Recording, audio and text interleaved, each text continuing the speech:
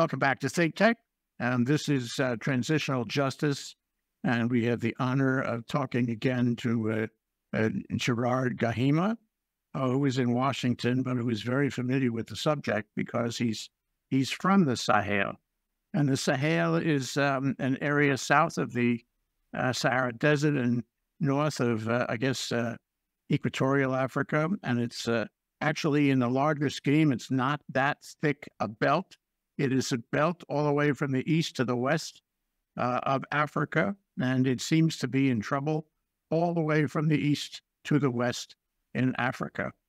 And transitional justice is working there because it just so happens that there's a lot of failed states and violence. And of course, what follows violence is war crimes. So, Gerald, tell me what is going on in the Sahel that it should be this way? I mean, this is an area that maybe it used to be bigger, but then the Sahara dried up, and now it's a little smaller.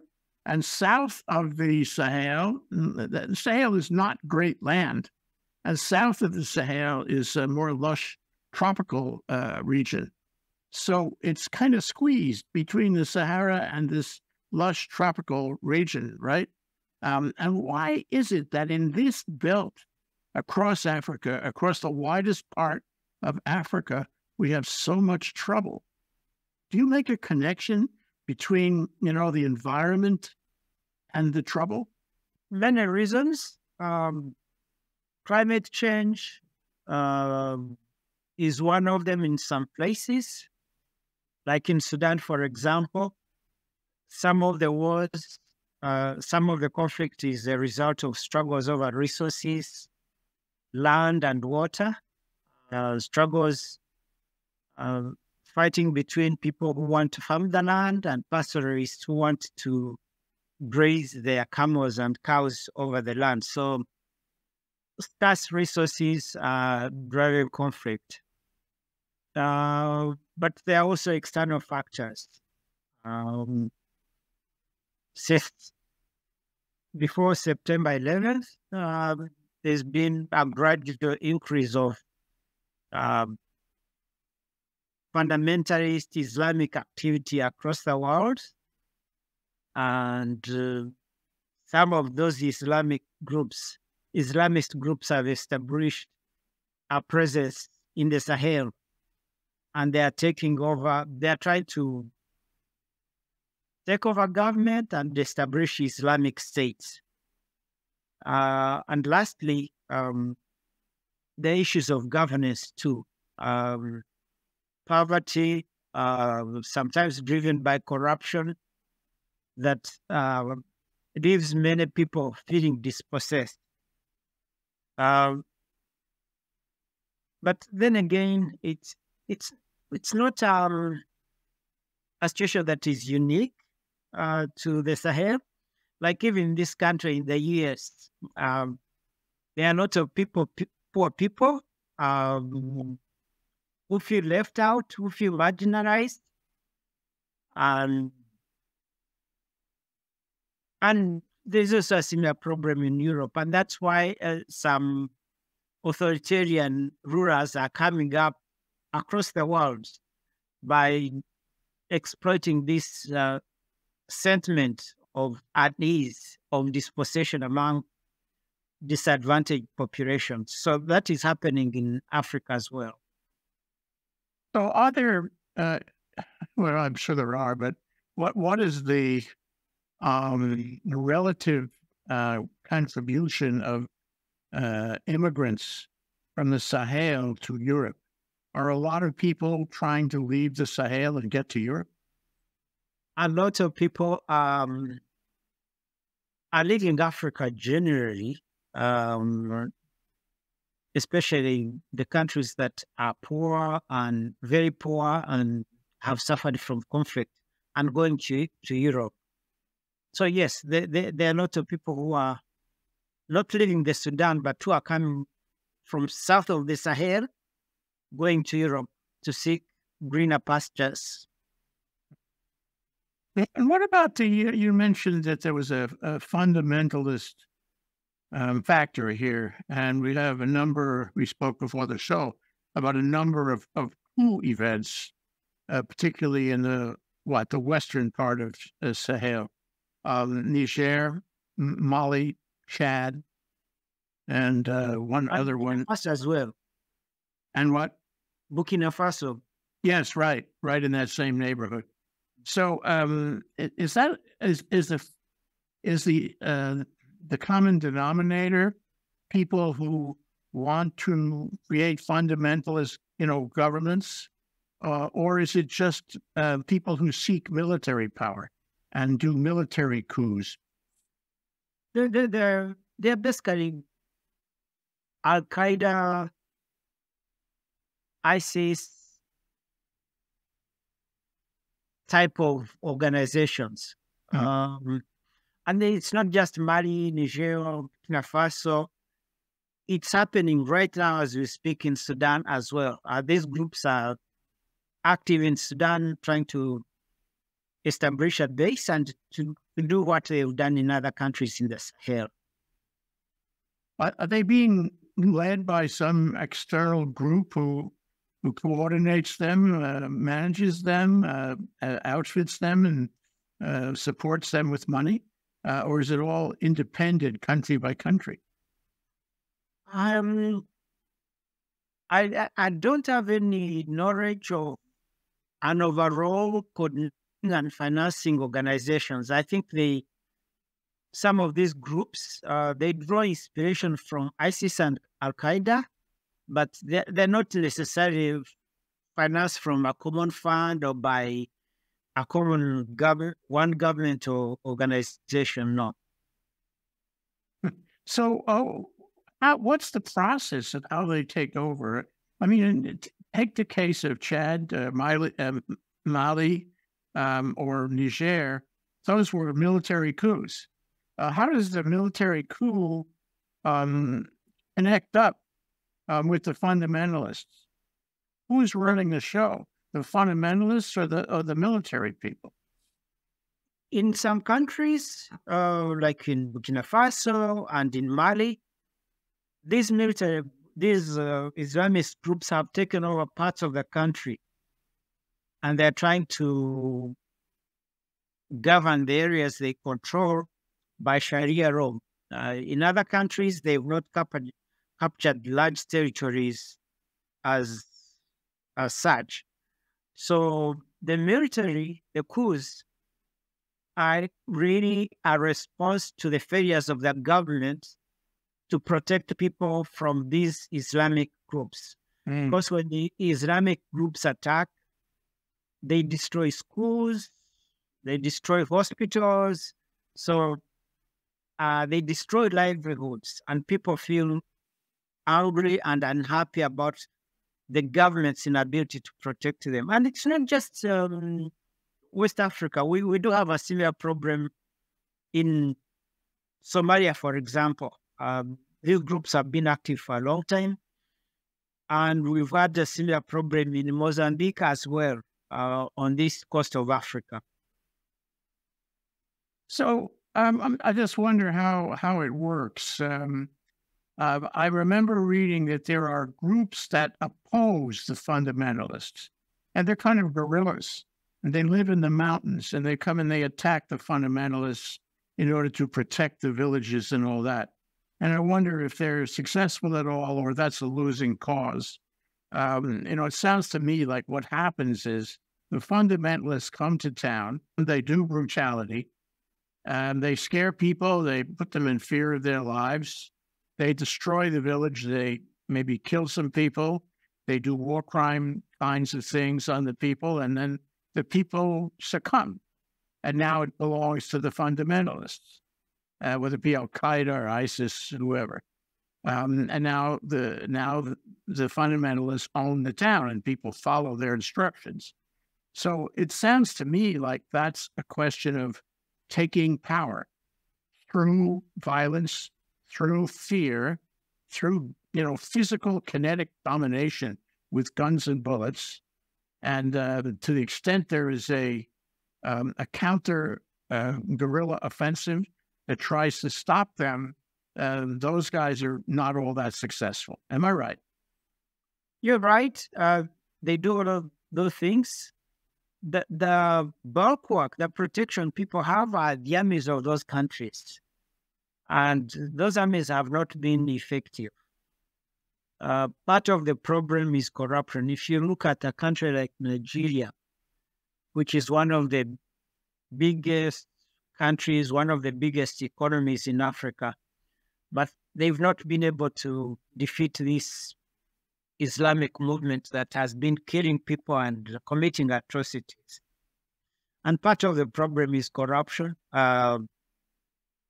So generals are given money to fight wars, and they sign one of the resources instead of using them for fighting those groups. So it's the armies that are supposed to protect people, but the people are not happy with the protection they've received. So, but nevertheless, at the end of the day, the military coup, the generals control the place. Do they also control the fundamentalists? Or is there... They don't. The fundamentalists are in charge. In the areas they have captured, yes. Mm. Why do the fundamentalists do this? Do they do this for economic reasons, for money, for resources, for gold, diamonds, what have you? Why do they do it? Or is it just for power? It's ideological. It's what they believe. They believe that their societies should be governed. These are the northern part in Nigeria. Nigeria is has both Christians and Muslims, but the north of the country is Muslim. Niger, Burkina Faso, Mali, Benin, those are Muslim countries. So they believe that their countries should be ruled according to the Quran and to a fundamentalist understanding of the Quran. So it's basically philosophical, it's theological, it's ideological. It's not just about power. But you know what? I keep hearing that that the Quran really doesn't support violence, that the Quran doesn't support brutality, that the Quran, is that these guys have perverted the Quran and created their own Quran, their own kind of Quran, and ordinary Muslim people, don't necessarily agree with what they're doing. Am I right? Again, this is like the question of Israel and Palestine. It's another minefield. It's true. Muslims will tell you that the Quran is a very tolerant religion. But ask yourself, it's possible to come to the US tomorrow and build a mosque. How many majority Islamic countries would allow you to show up today and say, I want land to build a church? Two, in most countries, it's possible for a Muslim to come to this country, open a newspaper, a radio station, a TV station, and start trying to convert American citizens to become Muslims, and that will be fine with people under our constitution. But in many Islamic countries, it's a crime that carries capital punishment to try to convert a Muslim to become a Christian. So I don't think Islam promotes violence like we are seeing now, necessarily promotes violence of the kind we are seeing in the Sahel or in Israel and Palestine. But no, I don't think most Muslims are as tolerant of other religions as they want us to believe. Mm. Okay, so let's look at these various coups. You know that there's been a fair amount of reporting that Prigozhin, remember him, the fellow who came down in that very interesting accident near St. Petersburg, and Putin want to have influence. Well, Prigozhin doesn't have any current aspirations right now, but Putin wants to have a piece of Africa, and Prigozhin helped him get a piece of Africa in terms of gold, diamonds, other resources, and power. And they were busy. The two of them were busy for some years in this very area that we're talking about, achieving influence for Russia. Is there truth to that, and is it continuing? Yeah, the Wagner Group is still active today, even after the leader's death. They're active in Sudan, they're active in the Central African Republic, and they are also present in the Sahel region. And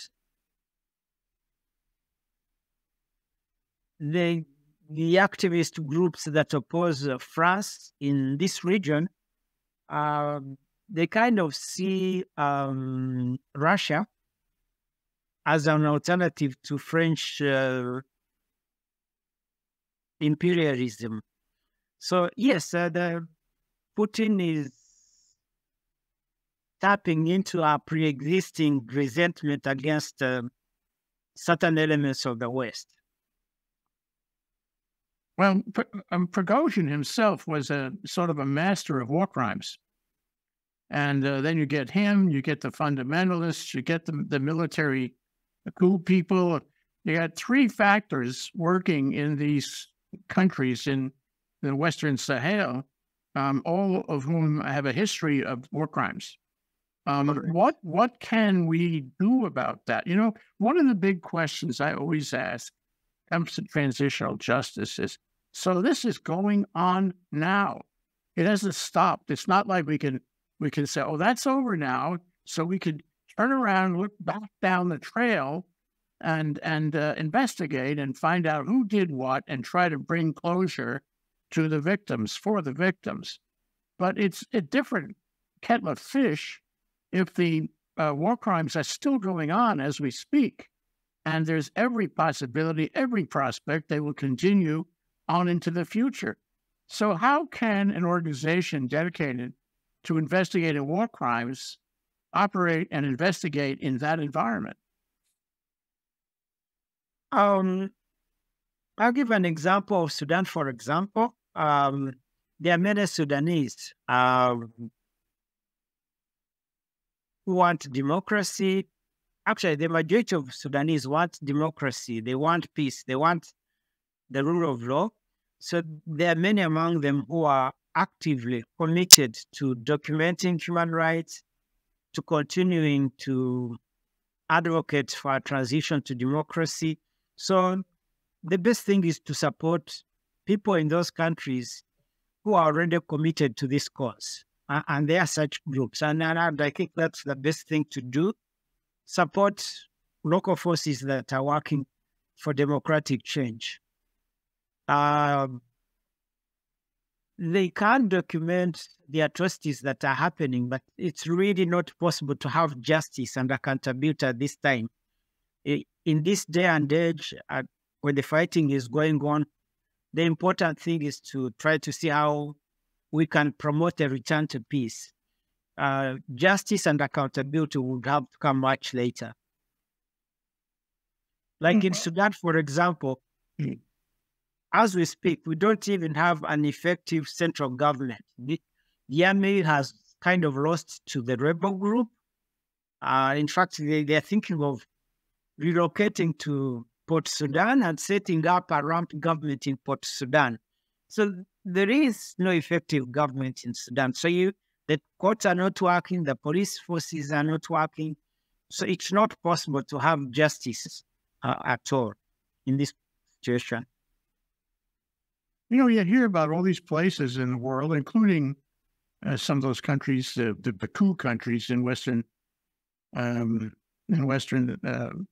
Sahel, some of whom the Russians give them flags. Have you heard of this? The Russians give them flags, Russian flags, and everybody on the street is waving a Russian flag because it's cute.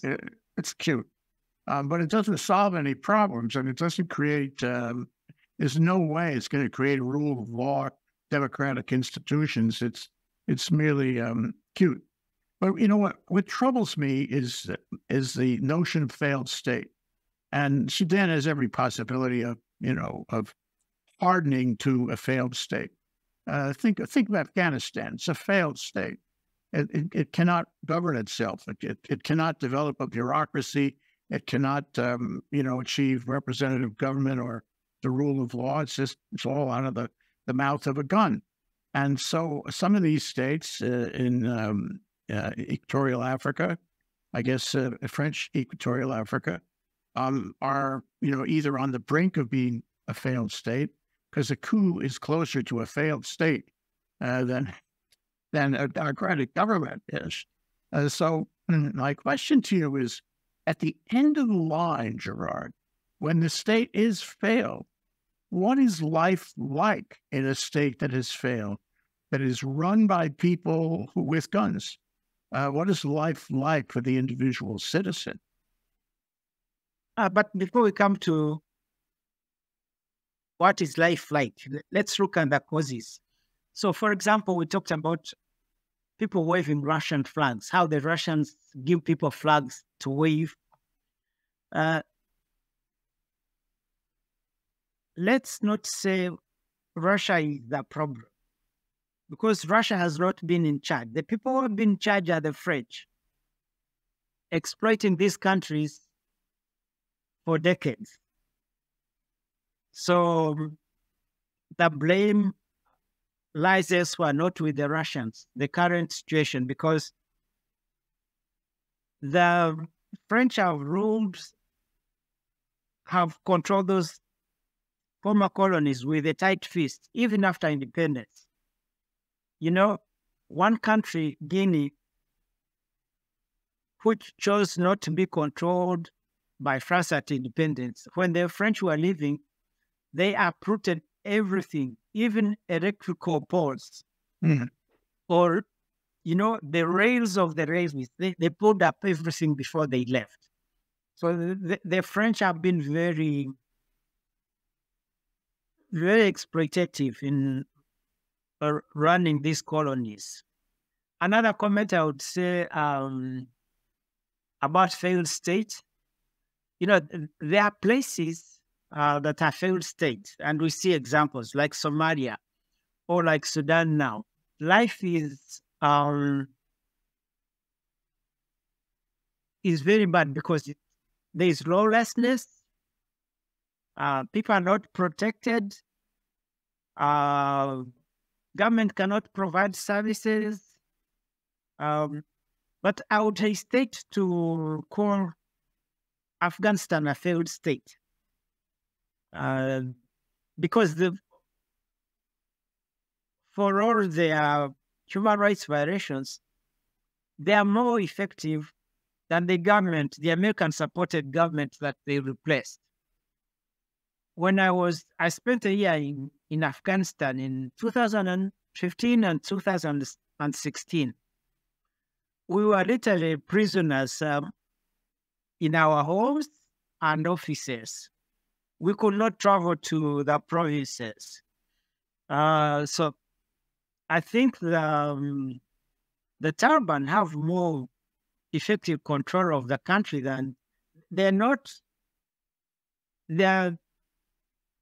Democrats. They abuse human rights violations. They are particularly abuse the rights of women and minorities.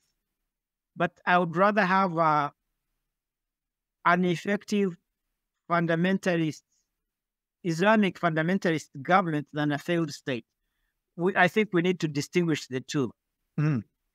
My question to you, Gerard, is that going to work? Is there a model there that can be helpful for failed states elsewhere? The US has been to Haiti before, and they were not successful. And I don't know. The UN has been in Congo for almost 20 years, and they have failed to restore peace to the Democratic Republic of Congo. So I'm not holding my breath that they will be more effective in restoring order in Chad, in Haiti. But there are a few success examples. Like, for example, in Mozambique, in East Africa, there is the French had a 20 billion gas project in the country, and Islamic groups took over the area where that project was based.